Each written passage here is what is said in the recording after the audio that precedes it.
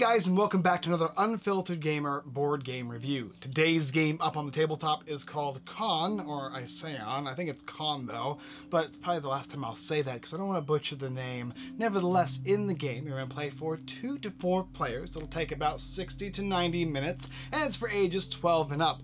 In the game, you're basically going to be trying to move around and place down machinery. And when you're placing down this machinery, you're trying to score points. You're also trying to gather contraptions, deal with things like parasites on the board, as well as large colossuses that move around the table trying to stomp you down. You're also going to want to pull out things like qualm and these shards that are going to give you special powers and points and whatnot. It's an area control game with a little bit of tableau management and a small tech tree in which you're trying to go through the 3 years of play. At the end of the 3rd year, if you have the most points, you're going to win in this crazy game. Let me go ahead and show you down below everything you get in the game, and then I'll show you basically how you can play your turns and how the years and cards work. After that, I'll give you my review. Okay, let's go ahead and take a look at it. So Con is played in 3 rounds, and in each of the rounds, they're basically called years, you're going to be taking a certain number of turns for each player depending on the number of cards in the stack here.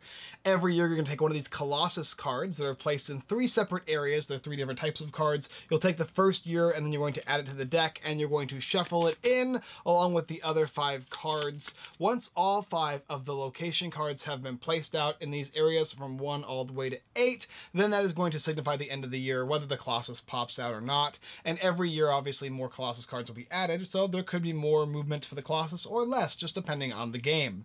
Additionally, you're going to get this board here and this board here. This is going to have curio cards, which every player is going to start with a certain amount, and they're going to be used with these green qualm or crystals to do certain things. There's a cost on all of those cards, and associated with the cost is something you get to do, whether it be movement or attack or some other specific thing like victory points.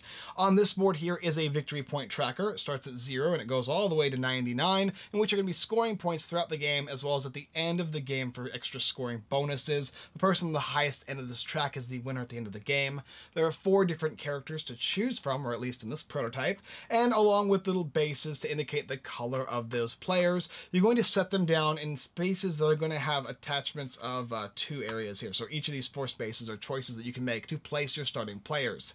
The Colossus is going to start with a certain number of these crystals here, depending on the number of players. In a 2-player, it's 2 plus 1, and in any other game, it's equal to the number of players. They'll also start with placing little parasites out. These are actually Misthea golems, but we're going to be using them as parasites to this game. Otherwise, you just see these little basically little squares. So yeah, these areas here are also spaces in which you're going to gain control of by placing down machines and gaining points, and they're going to be colored based on green, pink, blue, yellow, and that gray or white. I just put them there to symbolize the colors so you get a good idea of their spaces and their colors. They're a little hard to see on this prototype board, but once you get an idea of how to play the game and you start going through it, it's pretty simple which colors represent which ones. These are basically things you're going to be injecting into your player board. You're going to gain them from the middle here, bring them back to their colored area, these craters, and then you're going to install them, and they're going to give you some kind of victory points when you install and at the end of the game for bonus scoring. Additionally, there's these extra little crystals that will be put in depending on the time in which you're placing them for this character here, and you're going to be pulling these out and utilizing them for certain things. I'll talk about that when I talk about all the qualm. You're also going to get additional parasites, a character card, so this is how you're going to choose your character randomly. You'll shuffle this deck here, draw a character card, that'll be your character used in the game, as well as 1 random passive card. When you have them both together, it will give you specific numbers for how many cards you get to start, or how many cards you have in your, for a full hand size, how many passive abilities you can use for cards, because certain cards will actually stay out and play, and you'll be able to utilize them throughout the entire game. This character will get to use 3 of them with a hand size of 5, and also the number of starting resources this player gets. So if this player was playing as yellow, he would get 2 gray and 1 of these brown qualm to start the game off with. You also are going to get a player board. Those are all the player boards over there, and that is the basic setup for the player boards. You're actually going to inject your character in this slot over here and the passive over in that slot right there, which is basically going to have a unique different type of character every single time you play the game, which is kind of nice. Additionally, those are the 3 different types of machines. You're going to get harvesters, scavengers, and refiners. harvesters are going to harvest qualm from certain areas when you place them down and utilize a certain action. These scavengers are going to allow you to draw cards, and the refiners will actually turn minerals into wilds, which means you get to choose any qualm color that you would like when you're doing a certain action adjacent to spaces on the board. That's pretty much what you're going to get in the game, other than the rulebook and of course the box. And if you've ever seen Mysthea, then you would know that it plays somewhat similar as far as how the rounds go.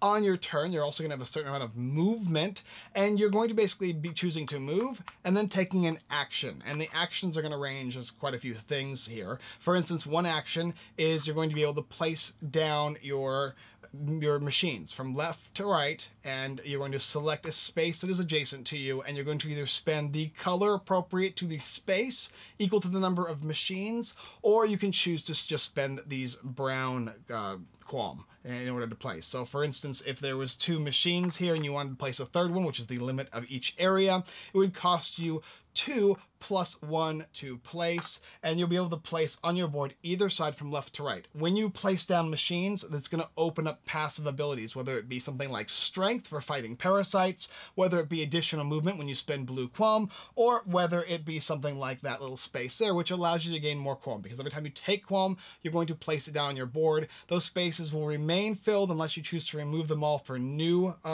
pulls, or whether or not you are going to just spend them all until you have none, and then you can go ahead and choose to do so.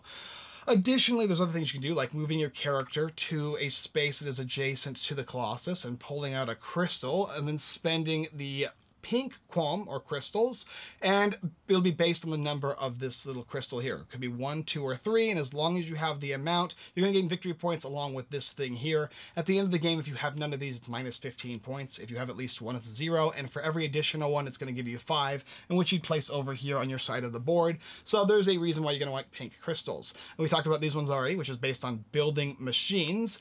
Machines are also going to have something unique with them as well. Harvesters will let you harvest an additional, so one of your actions is to harvest. So if I was right here, and let's say that there was a crystal in each of these areas here, just as an example, you can go ahead and choose to harvest. And harvest will let you get 1 crystal from each area, provided there's a crystal in each area.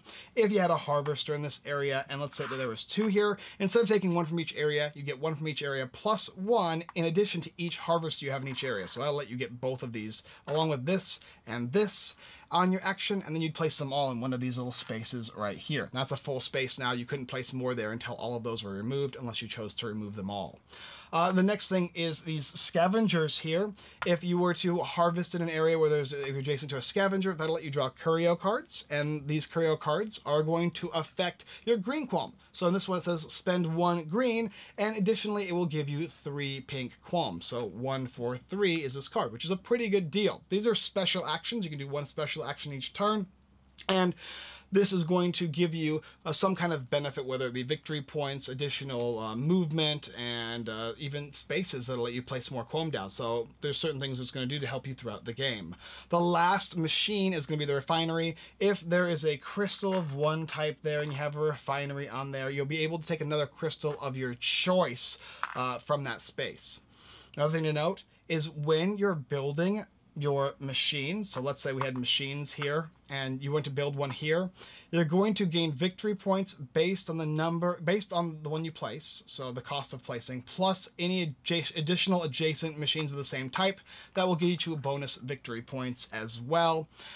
These white ones over here are going to affect the parasites, and as you move this dude around, which I'll explain this whole thing in a second, he's going to drop these guys here. If you're adjacent to parasite spaces, you can spend a white cube, and based on your spending of white cubes, based on your attack, is how many parasites you can remove. So if you spend 1 white and your action is to remove one of these dudes here, you can get rid of as many of these guys as you can based on your strength for each white cube that you spend, or each white qualm that you spend.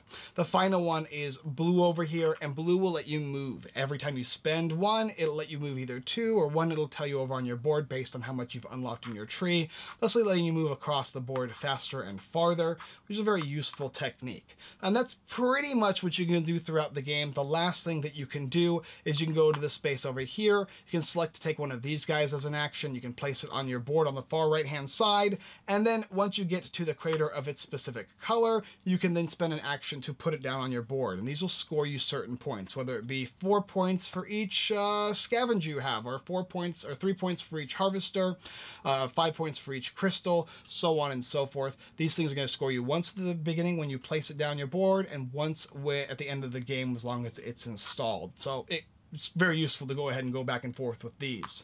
And I think that is it. So let's talk about now a singular turn. You're going to take one of these cards here, you're going to flip it up, and then you're going to do what it says. In this case, it is going to ignore the bottom space, and it's a Colossus card. And it says it will move 4 spaces, and it will damage anybody that it goes next to. So it'll go 1, it'll damage everybody in this area. It'll go 2, it'll damage anybody in this area. 3 and 4, same thing. If a character is damaged, it'll fall over. And in order for it to get back up, you'll have to discard a Curio card. Otherwise, you're going to have to only you can't do any special action on your turn. When you get back up, you'll just be able to move in a basic action. So there's a cost to getting hit by this guy. And then it'll tell you a symbol. And that symbol here specifically says you're going to go ahead and place these parasites in adjacent regions. Then after that, everybody will take an action and move in an action. So for instance, if I was here, I could move my total movement speed. Additionally, if I want to spend these cubes, I can. Then I can do an action, whether it be pulling one of these things, pulling out a stone and spinning that, using the brown crystals to place down machines in adjacent area, or the color of that area, or whether I want to fight adjacent parasites, I can spend white. And then of course my bonus action being the fact that I can go ahead and spend a green in order to play those Curio cards. There's also one additional thing. This little token here is going to be numbered 1st through 4th place. To start the game off, you're just going to go ahead and shuffle these and deal them out. But when you use these, it's going to give you the ability to draw a card, get bonus resources, or take an extra turn. And these reset after the 4th round, so they're very useful. Then after everybody does that, they're going to go ahead and flip over another card here. This is a mountainous terrain, which means that you're going to spawn 3 quam in a mountainous area, and based on the number of players is how many of these quam you can spawn. You'll take these guys out and you'll put 3 in each of the 3 different areas that are of that color.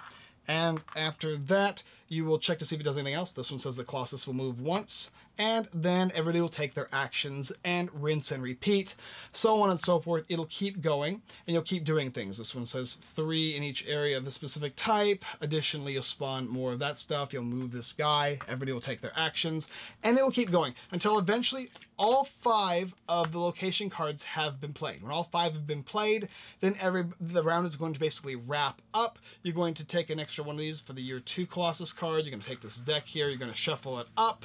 After the 4th round, don't forget to redo your thing, as well as whoever has the most points in the game is going to be the one that is actually going to get the last place, and whoever has the least amount of points is going to go first. So least to greatest amount of points will be turn order, which is how you move these things around.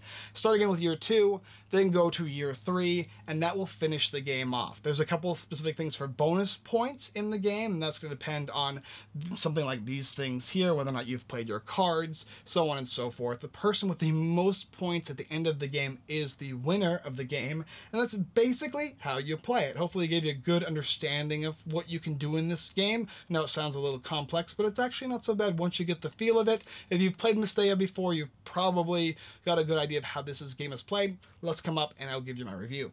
Alright, so a couple caveats for the game. I mentioned everything I think correctly minus 1 or 2 things. The first thing is, on this board here, on this side of the tech tree is going to be those refiners, and when you place them down, you're going to get an instant bonus in addition to what I was talking about before. But the bonus is you get to flip over your crystal thing here, which lets you take another turn or draw a card or gain bonus quam. In addition, it'll give you victory points, or it'll give you something else for each of these things here.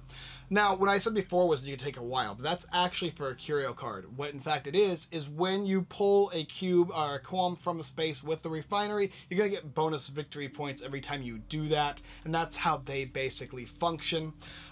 There's also an interesting little aspect of the game was when you pull these shards out of the Colossus. Of course, you want to get at least 1 so you don't get that negative 15, but the more you get, the more you can turn your apparatuses into bonus points at the end of the game, because you're going to score once you pull them, and you score at the end of the game for each one of these things you have. You can place it on one of these at the end of the game, and it'll score you again, and it'll say, okay, for each of your harvesters, it's going to give you 3 points. So if you have all 3 harvesters out, that's another 9 points, provided you have one of these to place on it, and you can place one on each of them, in addition to the scoring points you get for that.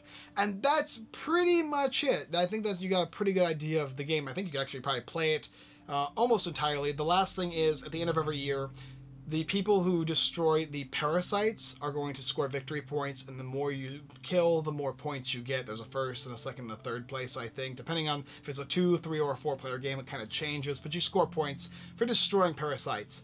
And then the last thing with parasites is, if you have parasites equal to the number of machines in a location, then the machines do not work, and if you have more parasites than the number of machines in a location, those machines break. So you want to make sure you're just dealing with the parasites as much as you can, as they're slowly going to overwhelm the board if you do not. They're not a huge problem until they are, right?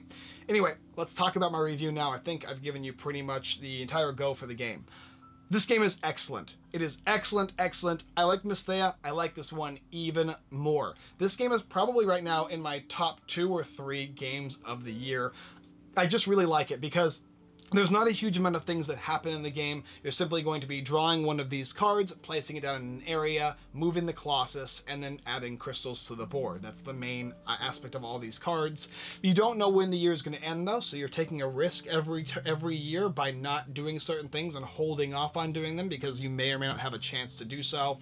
Everyone's then going to get to move, do an action, special action. There's only like 4 or 5 actions in the game. You can pull from the Colossus, you can pull from the middle, you can gather resources, you can attack the bad dudes, and I think that's pretty much about it. Those are the things you can do in the game.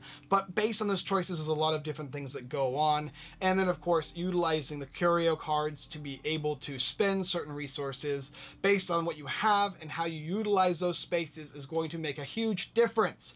Additionally, you have to be careful of the Colossus. It's going to move around the board, and as it moves around the board, it's going to try and stomp on you, and you losing special actions and whatnot is a big deal. Losing curio cards is a big deal as well. There's a maximum hand size. You want to try and hold on to that max to be able to use the cards when you need to. Certain times are going to be better to use certain things than others. How you place your machines matters, especially in a multiplayer game. You're going to try and score as many benefits and bonus points as possible, as well as using those machines to your advantage, whether it be to draw cards or gain more qualm, or just to gain bonus victory points by placing down those refineries. The parasites, like I said before, the parasites overrun you. If you do not deal with them, eventually they're going to be a problem. They're never really a problem the first year, but then slowly the second year they become more of an issue, and then even the third year you're like, oh wow, I wish somebody would deal with them. Especially because you get bonus points every year for doing so. You want to be hitting those guys down. The apparatuses. Yeah, you can go ahead and grab them from the middle of the board and bring them back to the location or the crater of that same color. And if you do that, you're going to be benefiting yourself once and then twice, as long as you have that additional crystal that you pulled from the Colossus at the end of the game. And 9 points can make all the difference in this game. But you're limiting yourself by reducing yourself by 2 turns just to do that. And in a game where you're going to either have anywhere from 5 to 8 different turns per year, you have to be very careful how you want to pull that off. And you can only have 1 of each type of apparatus, and a total of 3 of them. So, you know, a total of 6 turns you can kind of use to do that. But it limits you. So you always want to do certain things. You only have enough time to do certain things, and not everything that you want to do. And that works for everybody. There's also character cards in the game. And what's cool is, yeah, there's 4 different characters, but then you have 4 different passives that can be switched around. So every single one of these guys can have 4 different concoctions, which leads up to like, what, 32 different types of ways to play the game based on just the 4 characters. And the different curio cards that give you bonuses, whether they be fighting or moving or whatnot, does play into how the character feels. Do you want to be moving faster, or would you rather gain more additional bonus points at the end of the game? So, like, for instance, this guy here, he's going to gain bonus victory points as long as you do certain things, whereas maybe this character here is going to be able to fly around the board once every year. So you have a lot more movement compared to victory points. Do you want to gain additional victory points, or do you want to have a free movement? It's up to you, or you get to play the hand you're dealt. You know, it's kind of however you want to set that up, I suppose. It's fun. I love the quality of the artwork. If you like Misthea, if you like the quality of that game, which it is tremendously good. They did a great job. Their artwork is amazing. These little characters here, ones I was showing you as the parasites, are from that game. All the miniatures in that game are excellent. All the story in that game is excellent. This game has an excellent story as well. I would strongly suggest you take a look at the story of this game if you like the story of Misthea. artwork, component quality is great. The miniatures are beautiful. You can easily see the detail in just this prototype miniature. I do not want to give this back. I want this. That's how cool this thing is. I want to paint this. Most of you painters out there are going to want to paint these miniatures. The player boards, the tech trees, the mechanics, excellent. Everything is simple as to what you can do, but complex in the fact that you want to do everything, but you have to choose, and every turn it makes such a big difference. I feel the weight of this game every single time I play it. There's always this weight on me going, you can only do one of these 3 things that you want to do. And what's really great about this game is, like I said, being able to want to do everything. It's not like there's a best move for you. Sometimes there may be an apparent best move, and then you realize 2 turns later that it wasn't because you messed up based on the fact that you didn't realize there was an extra Colossus card, and now he smushed you. You get what I'm saying. Overall, this is an excellent game. This gets my seal of approval, seal of excellence. I really, really like this game. It's probably going to stay in my top 5 this year. It's going to be really hard to knock this one down. Really, really enjoyed it. Tabula Games, you did an excellent job in this game. I'm very, very impressed. And I think you guys out there should back this game. Really, back this game. It's good.